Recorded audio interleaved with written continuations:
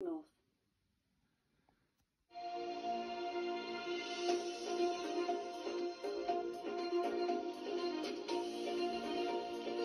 With Sharuna Sagar.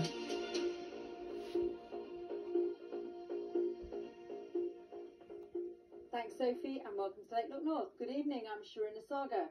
A family who are struggling to find a place in a specialist school for their disabled son says the system is broken.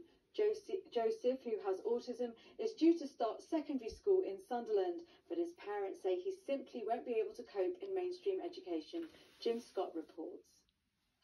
He was born at 24 weeks and 3 days. Wasn't really expected to last the night, to be honest with you.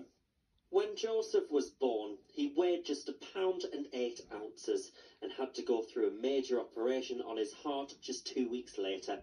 He's had 9 other surgeries since. Now, aged 11, his parents, Gemma and Paul, say he's facing a new problem. He may not get a place at a secondary school that can look after his needs. We need Joseph in a school that's got some sort of provision for children with needs. Obviously, he's hearing, he's autistic needs, he's learning difficulties. It's no good putting him into a mainstream school. He needs to be on an amended curriculum. He will not be able to cope with the work of a Year 7 child.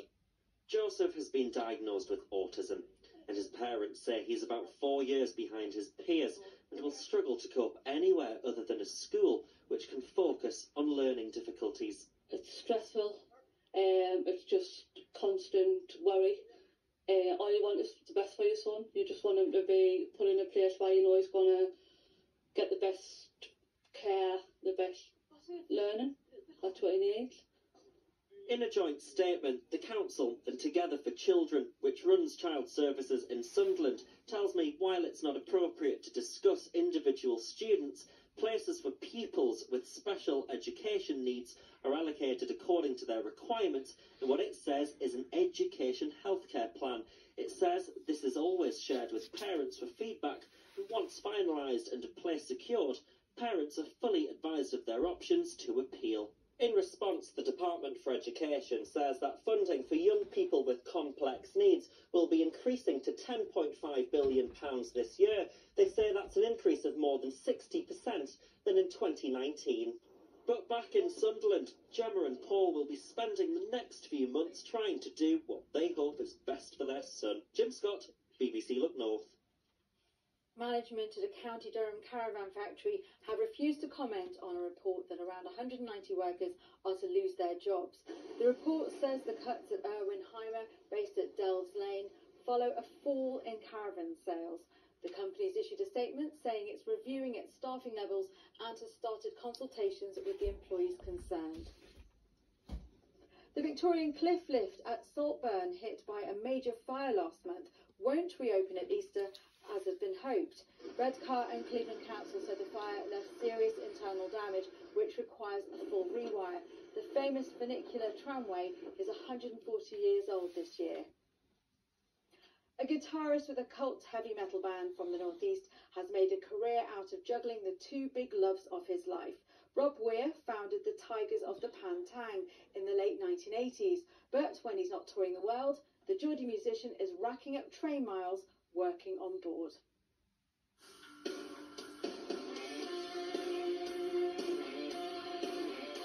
Rob is a rock and rail star.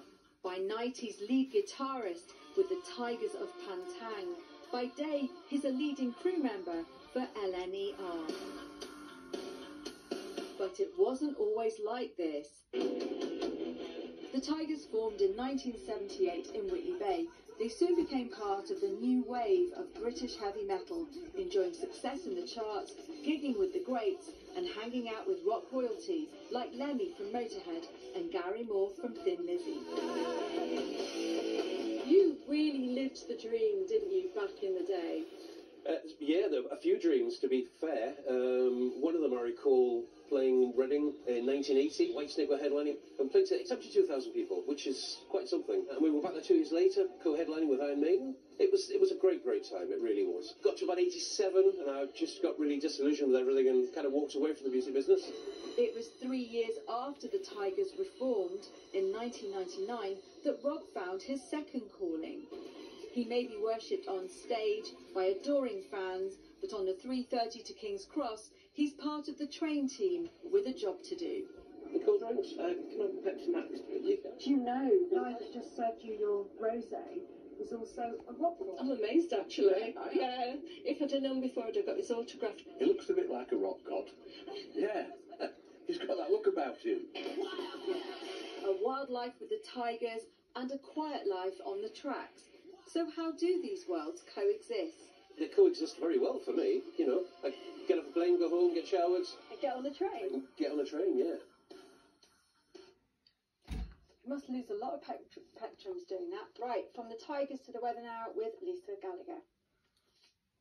Good evening. Well, we are going to see some brighter skies over the next few days, but as we go through the night, we are going to have some showers. So brighter with showers for the next few days, but also feeling colder.